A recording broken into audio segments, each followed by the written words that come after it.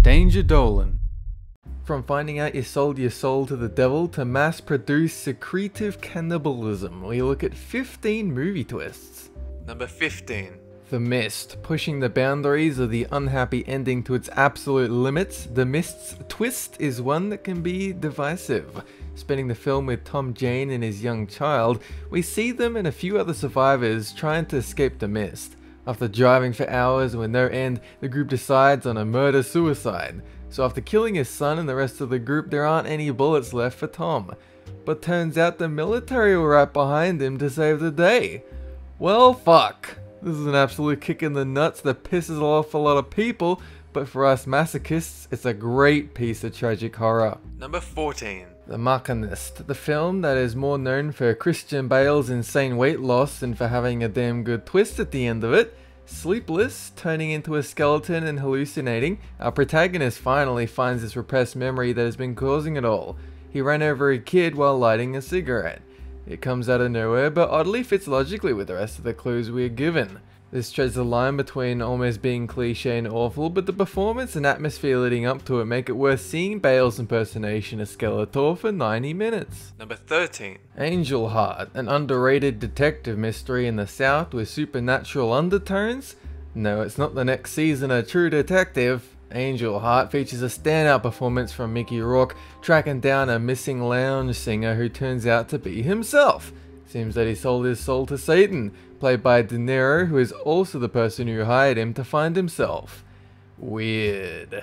The twist is darkly tragic and the film ends with Rourke being taken on the express elevator to hell, which actually makes this the most metal twist of all time. Number 12. Primal Fear. Back when Richard Gere was star, he was in this film that appeared to be a stock standard courtroom drama, but its last minute twist saves it from being that.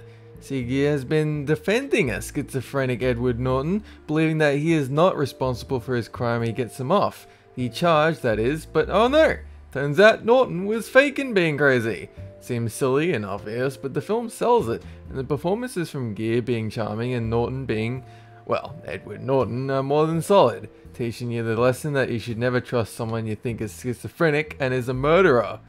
Duh. Number 11. The Game.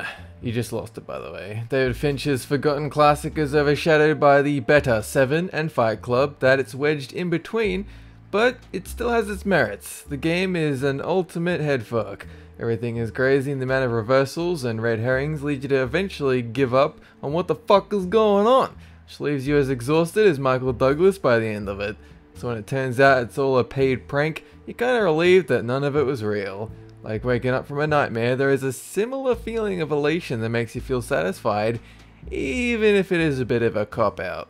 Number 10. Arlington Road. Oh boy, if you like Jeff Bridges being paranoid and crazy, then this is the movie for you. Especially because it turns out his paranoia and crazy is totally justified.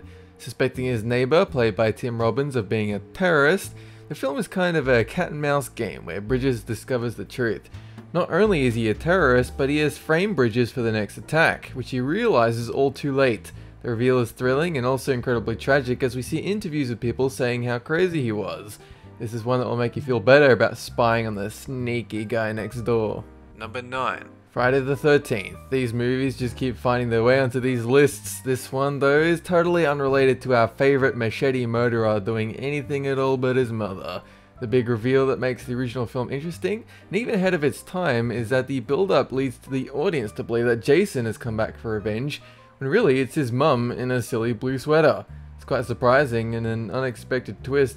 It makes more sense than it should, as it could have easily been silly like in A New Beginning, where they use the same trick but treat the audience like morons. Number 8.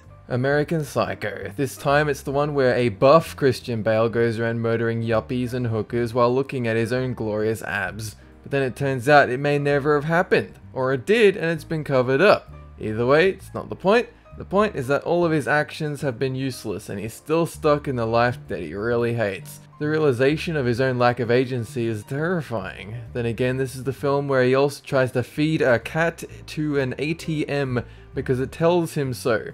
And sentient machines that feed on felines is equally as terrifying. Number 7. Soylent Green is people! The most quoted line of the film is the twist ending, you know. It must be a pretty good one. The conclusion of the dystopian detective story is one that, while now is ingrained in popular culture, is still one of the greats, even if you know the twist before seeing the film, playing on our fears of both overpopulation and gross food. Still, there are worse things Soylent Green could have been made out of, like cat poop or Brussels sprouts. Number 6. Chinatown. Roman Polanski's neo-noir has plenty of twists and turns, but it's a shocking, incestuous affair that takes our number 6 spot. After getting his nose cut open and being put through the ringer in order to uncover the truth, this revelation that Evelyn Mulray has had a child with her father makes you feel like this is a mystery you don't want to solve, leading to the eventual "It's Chinatown, Jake" line, summing up that this is the tip of the iceberg and that both Jake and the audience should let this fucked up mystery go. Number 5. The Usual Suspects. What's that? You have a brilliant plan to get away with your crime? Just blame it on a mastermind who may or may not exist and may or may not be you? What?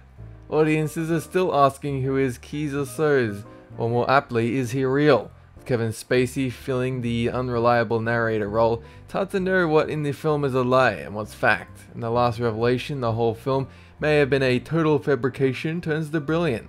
While this move could have backfired spectacularly, some of the cast were even unsure if they could pull off a twist that was both confusing as it was brilliant. Number 4. The Wicker Man. Unfortunately, the Nick Cage remake couldn't quite capture what made this twist great, or, well, the film in general, really. Following a police officer investigating a little girl's disappearance on a small, strange island, the trail leads him right into a trap where it's revealed that the disappearance was faked.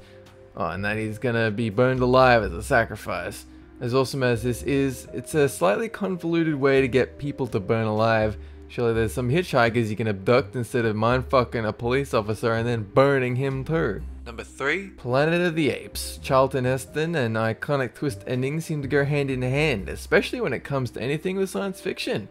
After spending the whole film proving to ape society that humans are more than dumb cattle and making the world a better place, he sets out to make a home on this new alien world. Oh wait, no! It's Earth, and it's the future, and the world ended.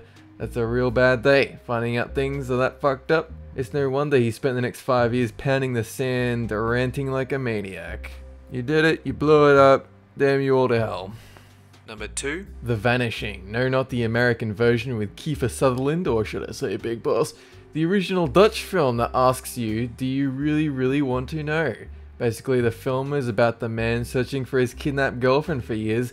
Eventually, the kidnapper invites him to find out what happened to her by experiencing it. It's a fascinating dilemma, and the reveal is not for the claustrophobic.